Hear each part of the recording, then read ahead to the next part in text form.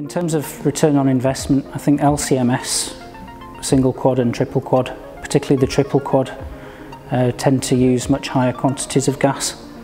So I think return on investment from a gas generator is going to be realised much more quickly on a triple quad, which will be consuming anywhere between 30 and 60 litres of nitrogen per minute. For some low flow, high purity applications, it might be longer.